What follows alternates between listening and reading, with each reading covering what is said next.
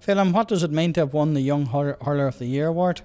Well, being my first year of seniors, it's very surprising, but it means a lot.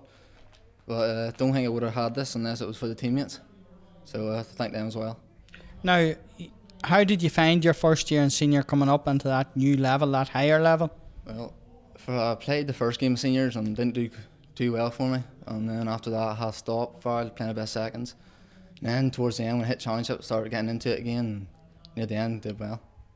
Now, when you reflect on the year gone by, what highlights were there for you? What were the particular highlights that you think back on?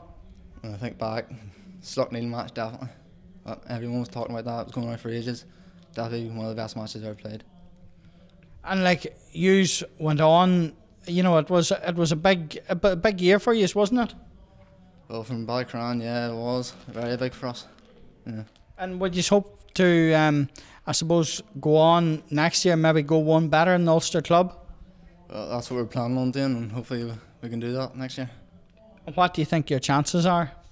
Well, it's harder to get out of the Down Championship than it is Ulster, so it will be very tight for us.